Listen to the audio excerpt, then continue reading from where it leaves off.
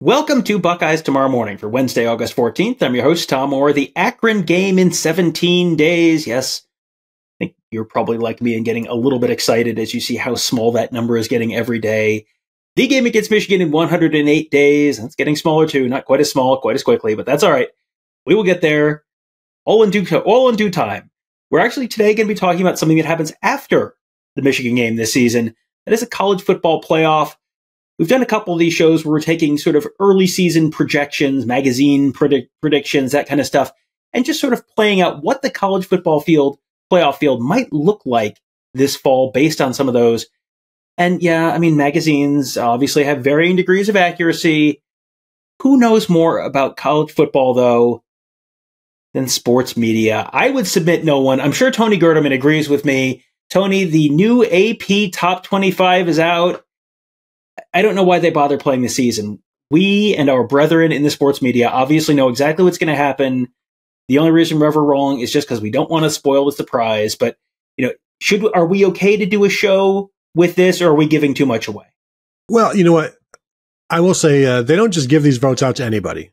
So I think it's fair to share that information with the world. It's for the good of all mankind. It is impart knowledge upon others who are much, much, much, much less knowledgeable about the subject. I think just doing our part, and you're welcome. If Mother Teresa had a college football podcast, it would definitely be this one. All right, so we're going to once again remind you just of the format of the college football playoff, because again, it is very, very different than it has been in previous years. First round of games happening on campus, one happening on the evening of Friday, December 20th, and then 3 games on Saturday, December 21st, one in the early afternoon time slot, one in the late afternoon, and one in the evening. If you take the college football top 25 from the Associated Press and map that onto what this year's college football field would look like and just assume, hey, these guys are going to get it all right because they're professionals, absolutely, absolutely they will. First round games, number 12, Boise State at number 5, Oregon, number 9, Notre Dame at number 8, Ole Miss, number 11, Michigan at number 6, Texas, and number 10, Penn State at number 7, Alabama. And I think the first thing, other than, every time I look at these, I'm like, wow, these are awesome games. Other than that, I think my big takeaway on this is Boise State and Oregon are set to play in the regular season. Michigan and Texas are set to play in the regular season. It sure feels like it would be easy to just, you slide someone one direction or another, and all of a sudden, hey, number 11 Michigan is playing. They're number 10, actually, and number 10 Penn State is now number 11, and then you avoid the rematch of a regular season game. And also, Tony, we'll get to who number 11 Michigan could play in the second round if they suddenly became number 10. But it just feels like the committee might be willing to just put a little finger on the scale to slide things around just a little bit.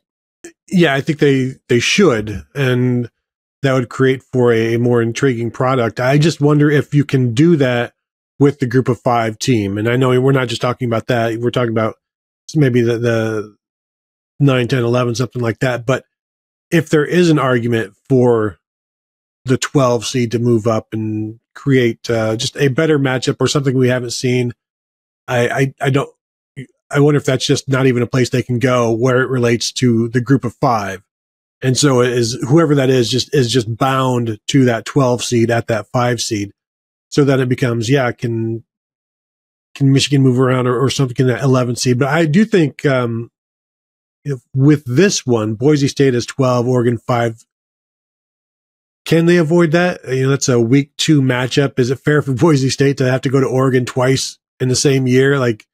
That seems like, welcome to the playoffs. Now you've got to go play at Outson Stadium twice. Congratulations.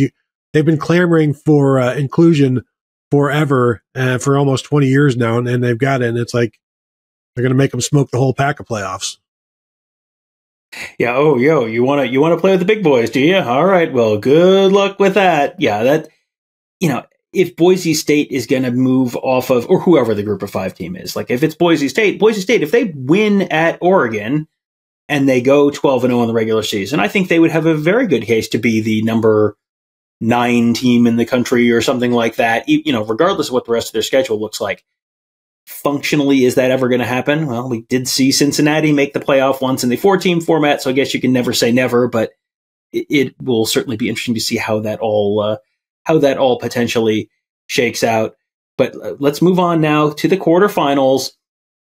December 31st in the evening, New Year's Eve, the Fiesta Bowl, and then the rest of the quarterfinals kick off with the Peach Bowl early afternoon on January 1st, then the Rose Bowl in the late afternoon, the Sugar Bowl in the evening.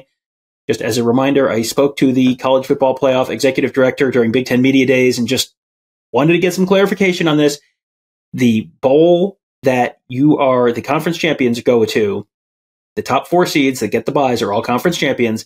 The bowls that those teams go to are going to be based on the existing contracts with the leagues and the bowls. So the Big Ten champion has historically gone to the Rose Bowl. The Big Ten champion, assuming they were one of the top 4 teams in the playoff, which they are almost certainly going to be, they would go to the Rose Bowl for the quarterfinal. So that's true of the Georgia Bulldogs would probably go to the Peach Bowl or to the Sugar Bowl, because that is where the SEC has their ties, and then kind of go down the line from there. So the projection here would be the New Year's Eve game would be the winner of Boise State and Oregon playing against Utah in the Fiesta Bowl, the winner of Notre Dame and Ole Miss playing against Georgia in the Sugar Bowl, the winner of Michigan and Texas playing against Florida State in the Peach Bowl, and the winner of Penn State and Alabama playing against Ohio State in the Rose Bowl.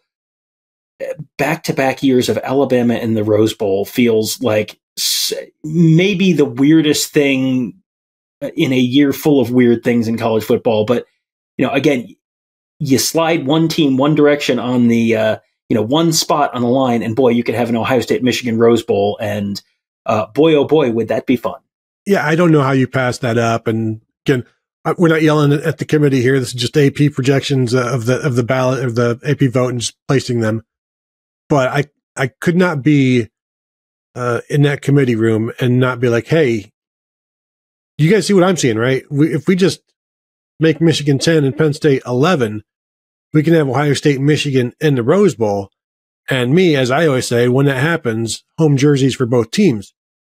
But this is once in a lifetime, once in, many lifetimes, an opportunity to have Ohio State and Michigan in the playoffs against each other in the Rose Bowl, to go to the semifinals. The Rose Bowl is always huge. Ohio State, Michigan is always huge. Put them together, and if you don't do this, somebody needs to be fired. Frankly, if you don't move teams around, we're talking one spot, 2 teams. If you don't do that, and we know that the committee can justify any move they make because they do it every single week, and they contradict themselves most weeks.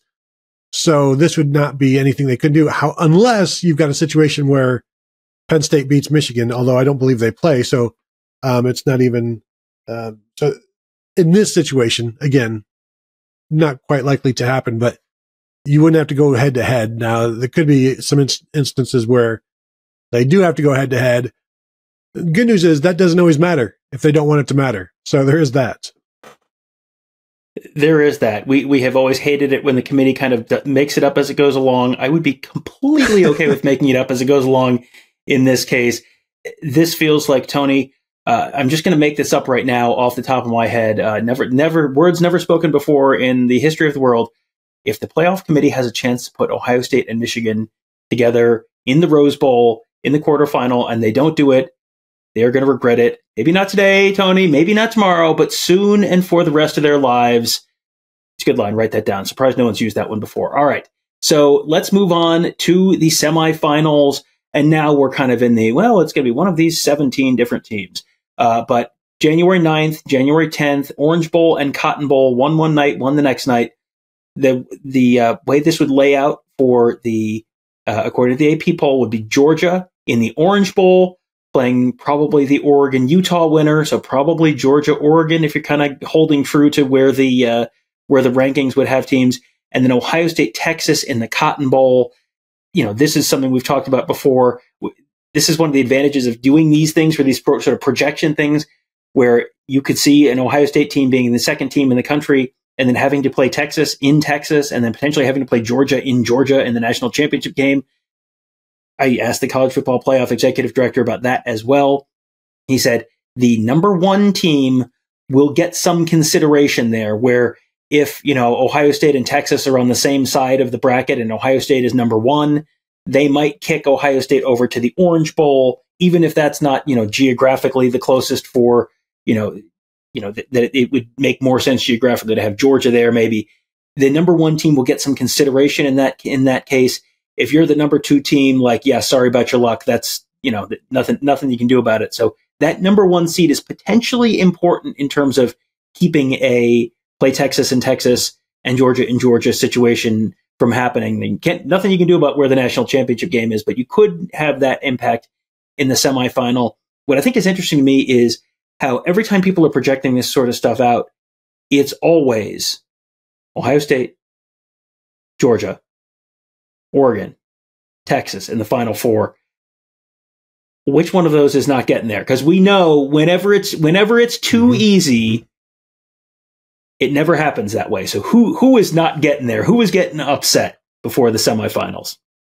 In this instance, this one again shows us that being that 5 seed is not all that bad, because you get the group of 5, and then you get what is essentially the worst conference champ, which could be a 9-4 team theoretically, but then you eventually have to meet up against the 1 seed. But still, that 5 seed is not a bad road. I guess I'll go Texas not making it, because history has shown us it's easier to not have faith in Texas and be rewarded for it. Although you could say the same thing about Oregon, but right now, I'm going to go with Texas. I do have one question for you though, Tom. The number 1 seed getting favorability. What happens if there is no number 1 seed? Does that favor then go to the highest ranked team, or is it only the number 1 seed that gets consideration? Well, the highest ranked team. There has to be a number. Well, this is. Sorry, let's be clear. This is on Selection Sunday when they're laying things out. They will have that laid out.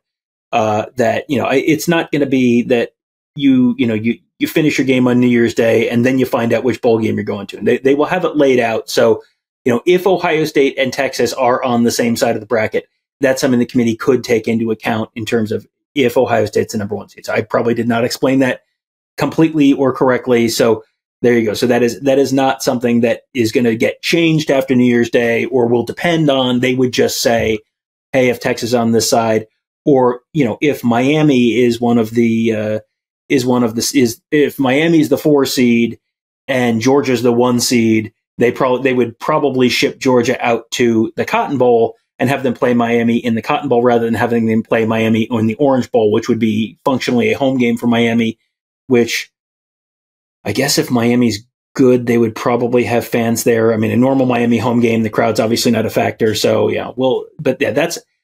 that's how it was explained to me. It doesn't sound like that's absolutely going to happen, but it is something that, the committee can take into consideration, that in terms of not putting the number 1 seed in a disadvantageous spot in the semifinal. So hopefully that explains it. As far as the national championship game goes, January 20th, 2025, nothing else going on in America that day, Tony. The nation's eyes purely turn to the national championship game in Atlanta, Georgia, in Mercedes-Benz Stadium. If you're going to follow the AP polls lead, and why wouldn't you? Number 1, Georgia, number 2, Ohio State matching up in the Georgia Dome. Not the Georgia Dome. That has not happened. That has been gone for a while. Jamal Anderson not walking through that door.